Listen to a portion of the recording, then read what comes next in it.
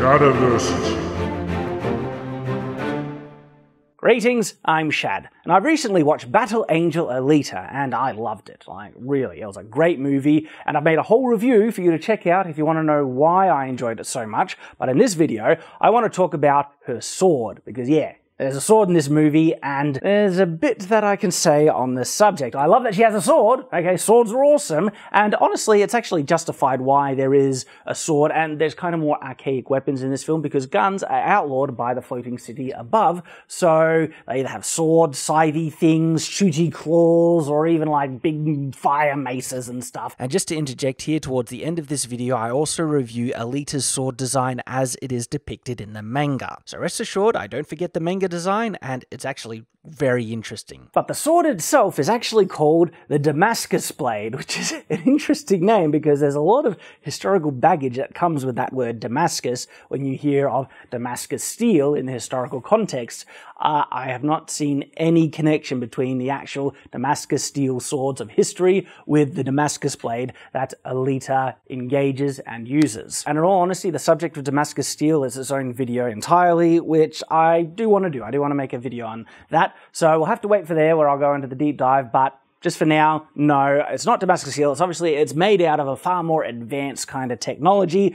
I don't think it is steel. It has to be some more of an advanced kind of thing, honed to an edge of, I forget what it was said in the film, but like, you know, something like a molecule thick, and it can chop through metal like butter. This is interesting because the sword actually has some greater abilities that you see later on. I won't spoil what they are. So I'm only going to focus on the blade itself, by itself, and its design, how well it should cut and stuff. And the thing that I want to point out is having an edge that sharp, okay, doesn't mean it can necessarily cut through steel. This is something that not many people understand. Even Wolverine's adamantium claws, okay, would not, like if you have a concrete pillar or a big steel, you know, bar, you wouldn't be able to chop it in two unless these things were not clamped or held together. The reason being is that Alita's sword, the Damascus Blade, and even Wolverine's claws have a width to them, alright? And so unless this thing that they're cutting through actually has nothing on the end, but even depending on how thick it is,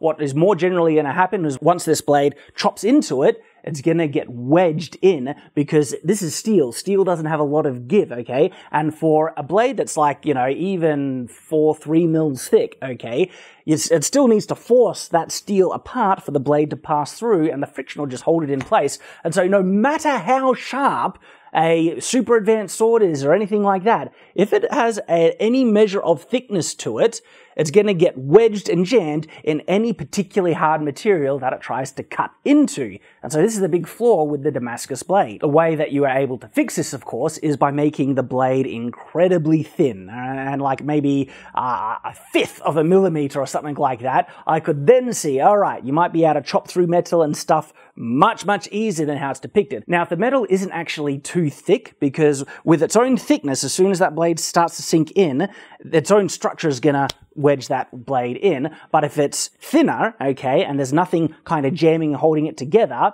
well, as soon as the blade starts to cut, one end can actually it has more room to move away from the blade as the blade forces the material apart, and then you can cut it in two. And it will be able to do this if it has an incredibly sharp edge, and it can retain that edge even when it comes up against something particularly hard. So what you would generally find with a real sword, even if it is like insanely sharp, and let's pretend it has like a molecule kind of sharp edge, right? As thick as a molecule, I'm saying, and you chopped into steel, well, you will bite into the steel, but that sword, it's instantly start to get blunted, and it will lose that edge very quickly to the point where the edge will not be keen to keep biting in, and it'll just stop, hence why steel has a bit of problem chopping through steel. It can do it in certain circumstances when the steel is soft or it's even iron, and you have a really hard blade that can retain its edge, but if it loses that keen edge, you run into trouble, and especially if it's thicker, well, good luck. So for a metal-like sword to be able to chop through steel, it actually needs to be made out of something much, much stronger than steel to retain its edge, and then it also needs to be very, very thin.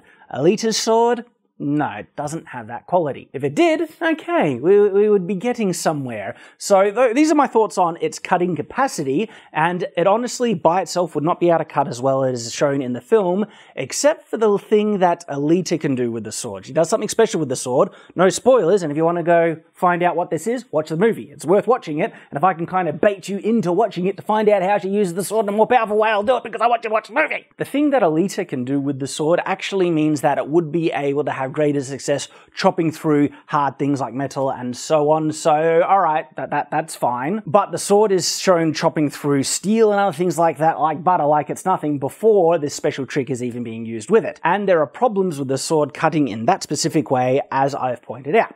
Now let's look at the design. And look, the sword, I mean, it's got a curve, it has kind of an interesting profile tapered to it and stuff like that. In that sense, yeah, it looks vicious, it looks sharp and stuff like that. But there's actually a lot of problems with this design. I mean, I'll start with the worst thing that I've certainly noticed, the handle. Handle looks a bit bulky. You don't need a handle so chunky, okay? The handle can be so much thinner and so much more ergonomic, okay, to help out. But you have this weird swell on the back end of the blade, and what? Because of that swollen shape on the back end of the handle, you cannot actually choke the handle all the way up to the hilt because your thumb is getting in the way now, and so there's going to be like a portion of the handle right to where the guard is that you're not able to grab it and hold it properly, and this can affect a number of things because if you're able to hold a sword closer to its point of balance, you'll get more control over the blade. Now, sometimes you might not necessarily want to do that. With Viking swords, the general consensus is that you can hold the sword closer down to the pummel, alright? There's not much distance between the hilt anyway, because the hilts are really small on Viking-style swords, but by holding it down to the pummel, you swing it, there's a lot more momentum in that swing, and the pummel kind of acts as a hook holding it right on your finger like that,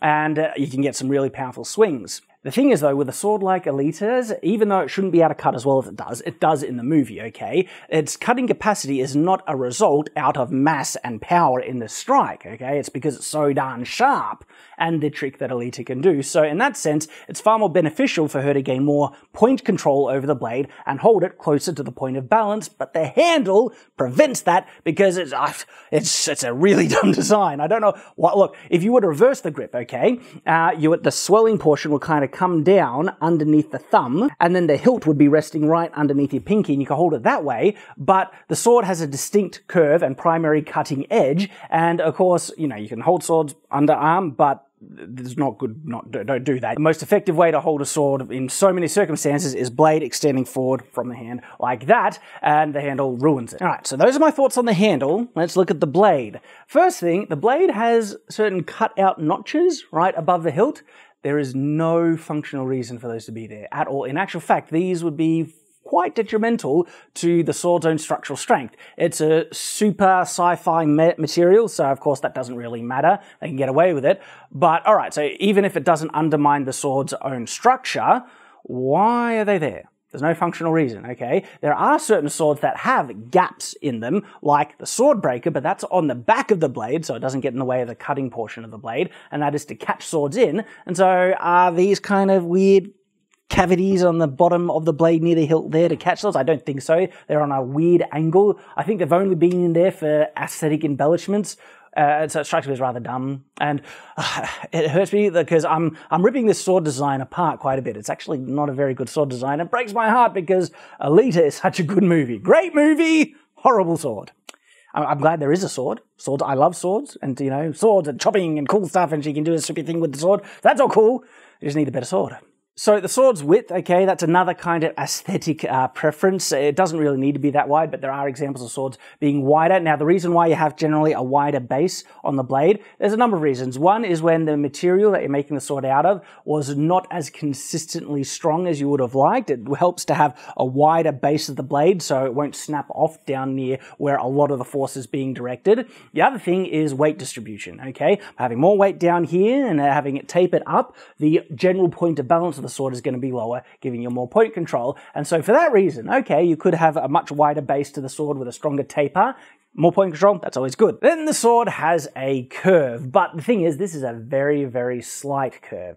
It's almost not even there. The curve is so minor, this isn't going to enhance its cutting capacity at all. There are swords that have a much, much more pronounced curve, like, say, the Tolwa, and that certainly helps in the cutting motion. Like, when one part of the blade strikes and you're following through, it then follows in with this nice cutting motion, and the Tolwa is known as a devastating cutting sword.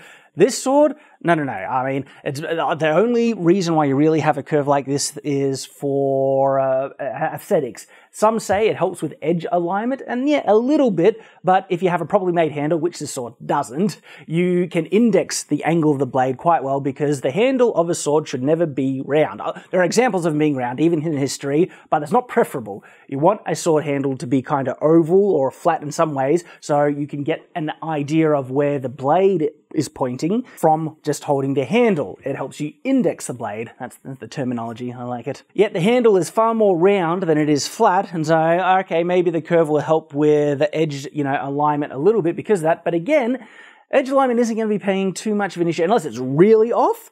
The sword is a super cutting sword anyway, and for reasons I've already gone into, it shouldn't cut as well as it does, but in the movie it does, and because it cuts so well, edge alignment not nearly as important, and so you'd be able to get the edge alignment pretty good anyway without it. So I don't think there's any point for having the curve there apart from appearance. You would get far more utility and basic functionality if the blade was actually straight. It would help with thrusts, and it would help a bit with reverse cutting motions as well. You can still have it single-edged or have the tip curve in one way. There are certain benefits that you get with a sword being, have a single edge instead of a full curve, but the blade is actually double-edged. It's a curved, double-edged blade, and so you can still do good reverse cuts with the curve that is on it. It's just not the best setup for thrusting, yet still you could thrust quite well, so it's mainly aesthetic, and if you like that look, you can perfectly go with it. And because the sword, any detriments that you mainly get out of a curve, like a slight curve, it's honestly overcome by the fact that it's a super sword anyway, so if you like the look,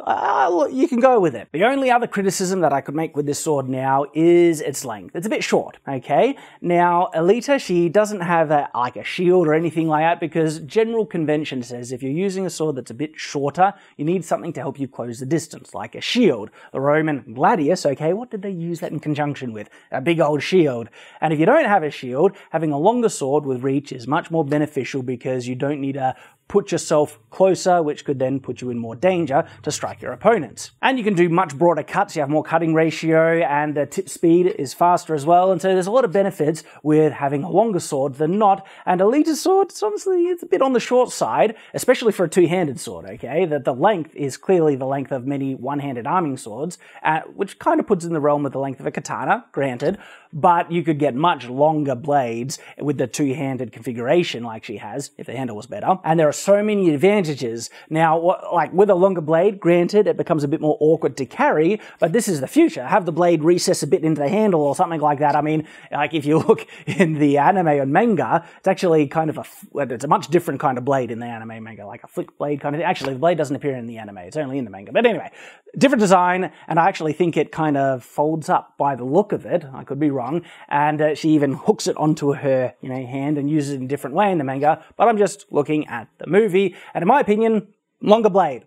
Longer blade is always better than a shorter one, within reason. And while I'm on the subject, I should really share my thoughts on Alita's blade as it appears in the manga. Now, as I understand it, the blade first appears in a serrate design, but then later gets reforged into the more iconic Damascus blade that looks like a kind of large flick knife. This design is honestly so much better than the one in the movie. The blade kind of widens to be a bit thicker halfway down, which would then increase the weight on that end, and because Alita has superhuman strength, additional weight isn't a problem for her, and that would increase the cutting capacity of the sword so much more. Now, I did mention that weight wasn't as much of an issue because the sword being so sharp, it would be able to cut really effective anyway. But if the blade has a certain measure of thickness, one of the ways it would be able to help push aside material for that really sharp edge to cut through would be in weight. And so in this instance, weight would actually play a very significant role to help prevent this blade getting jammed in any solid material it's trying to cut into. It's essentially a single-edged straight blade. The tip is far more in line with any point of thrust if you do thrusts with it, which is more efficient. I just like this design so much better. It's more utilitarian, whereas the movie design was trying to go for something a bit fancier, yet undermines its function tremendously. And then you have the unique handle, which is actually, it's not like a flick blade, it's like a butterfly knife, I meant to say. And with that, it actually becomes almost like a small polearm. Alita's sword is even shorter, yet the handle is still much longer than what you would find on a conventional sword.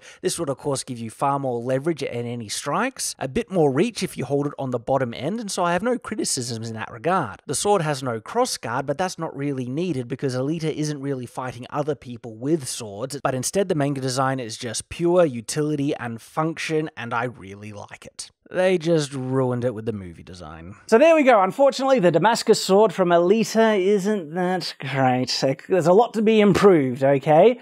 Aesthetically, that kind of looks pretty enough, unless you're actually aware of conventional sword design, you know the problems with it, and because the handle, it just makes the handle look ugly because you know how awkward it would be to hold as a result. So yeah, it's not that great. But I still love the movie. The movie is awesome, and please do go check it out. I highly encourage you to watch it. You'll love it.